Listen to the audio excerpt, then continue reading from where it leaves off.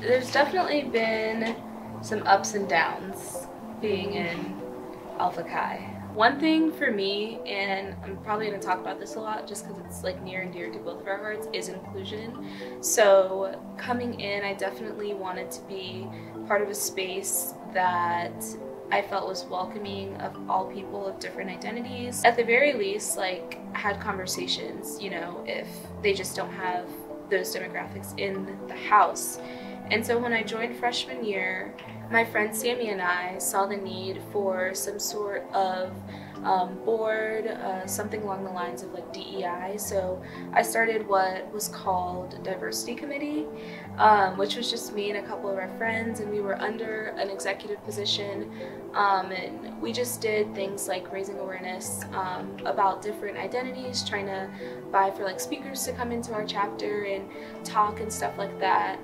Then we got sent home. After that, our chapter decided to take the committee and turn it into an executive board position. So the following year, I served as our chapter's first VP of DEI, which sounds like it would be amazing and helpful and this awesome thing, but it was not. I guess it was just assumed that I would run.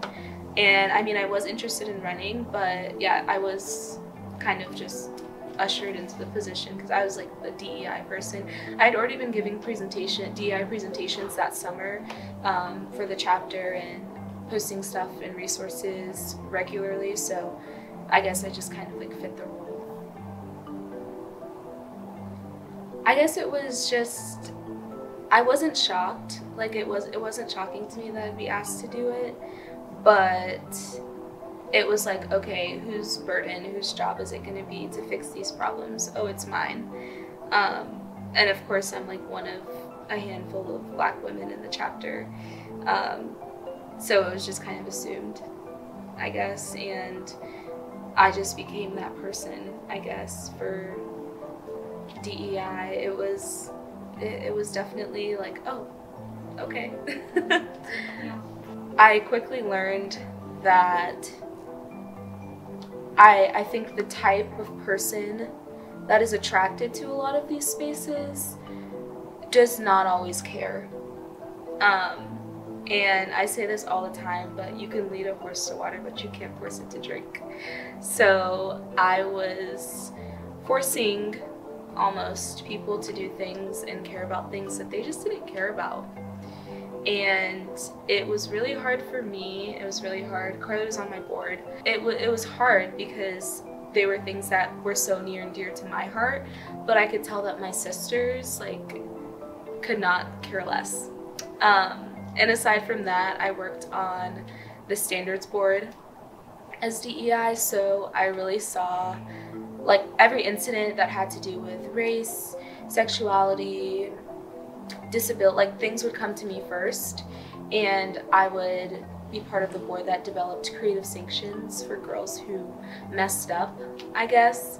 So that's when I really saw what girls were capable of, and that's when it hurt the most, when I served as DEI. I don't know who I would vent to or what I would do if I didn't have Carleigh in the house with me. Right. Which these are my sisters, so I'm supposed to feel comfortable around all of them, but they don't care enough to just even have that respect or decency. Mm-hmm. And it just is like every day.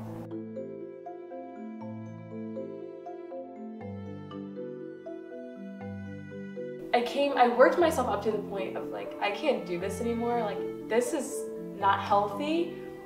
This is not a good environment. It's not safe. And I just don't want to be a part of something like this anymore.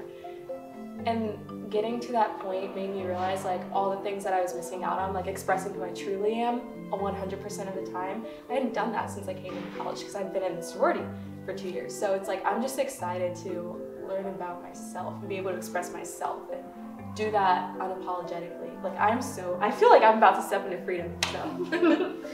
I made some really good friends. Like, not every person in Alpha Chi is bad. I have some really good friends who are like really good people, and I think those are going to be the people that I talk to all throughout college and after college. But as far as like the whole sisterhood thing, no. I don't see the superficial relationships lasting because, you know, those are the girls those are like the reasons why I'm dropping. So I don't see those really lasting. I would agree. I would agree. There's already been like relationships while I'm still in it that I'm seeing wither because I've decided to use my voice and use social media as a platform to talk about my experience in it, and I already have girls who I worked alongside with me on the executive board sending me, you know, threatening text messages about me blasting the sorority on social media. So I think that it's definitely going to not be that support system, which it hasn't been anyways, so.